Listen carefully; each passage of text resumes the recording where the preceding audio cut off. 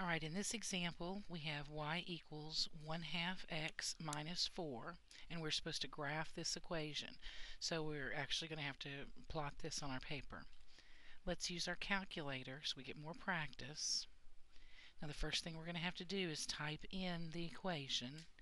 And it's a good idea anytime you have fractions to get into the habit of using parentheses around the fraction. So for instance, for the 1/2, you see I have this open parenthesis button right here above the 8.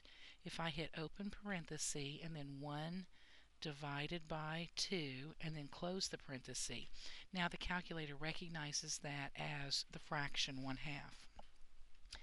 And then I need to type the variable x and then minus 4. Now again, to graph this on our screen, we're going to do a zoom 6, which will be a nice standard window. And then to be able to plot it nicely on our paper, we're going to need a few points. Now, if you'll remember, our equation was 1/2 x minus 4. So what we really need to do is we need to be smart about the x values that we choose. Because we're going to be multiplying these x values by 1/2, let's choose things that we can easily take half of.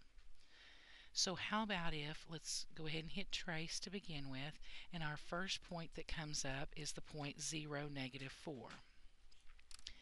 Now let's think of an x value that we could take half of very easily. Like how about -2?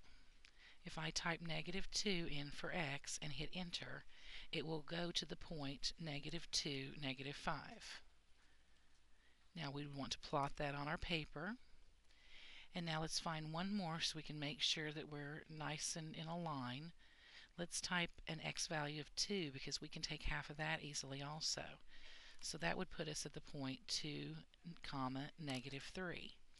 Now back on our paper, let me switch back over to here. We're going to plot each one of those points. Our first point was the 0, -4, which we would put right here. And our second one we found was the -2, -5, which was right there. And the third one was 2, -3, which is right there. And now we can draw that out nice on our paper.